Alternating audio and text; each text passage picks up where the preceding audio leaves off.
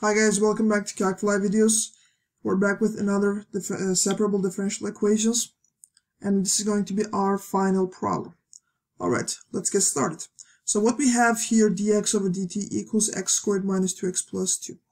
So in this case, I would like to get x squared minus 2x plus 2 together with dx.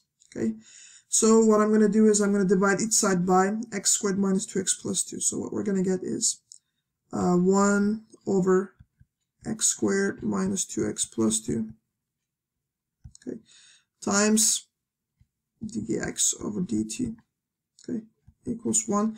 Then I would like to get rid of this dt. I would like to move it over to another side, so I'm going to multiply each side by dt, okay. So finally, this expression will become into dx over x squared minus 2x plus 2 equals dt. Okay, so you see that it turns out that we've separated the variables. So as a last step, I'm going to take the integral of both sides. So for the left hand side, how do we figure out the integral of the left hand side? So because we have the quadratic function in the denominator, so there's a lot of methods for tackling that integral. So you can use completing the square method, or you can use shortcuts or tricks, as I'm making videos about that. So you can also check out those videos in the playlist in my channel. So I'm going to be using the completing the square method. So basically, this left hand side integral can be written into dx over x squared minus 2x plus 1 plus 1, okay, equals, if I take the integral of this right hand side, it's going to be equal to just t plus c.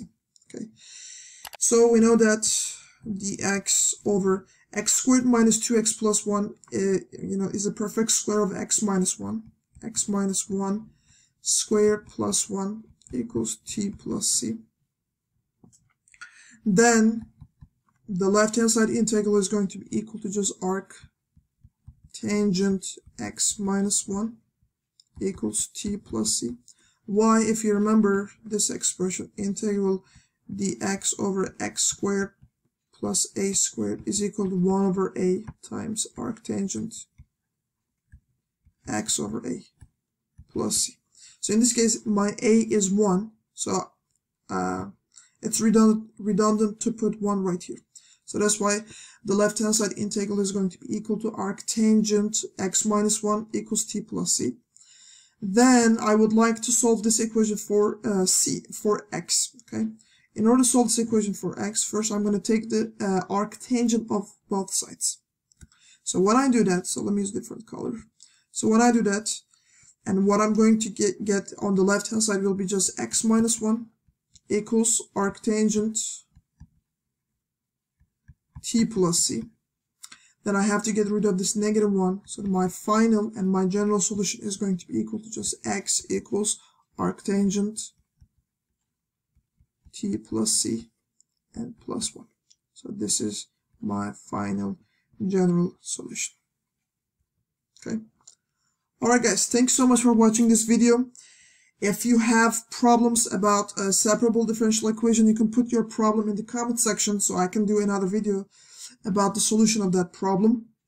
Plus, please stay tuned for the other differential equations videos.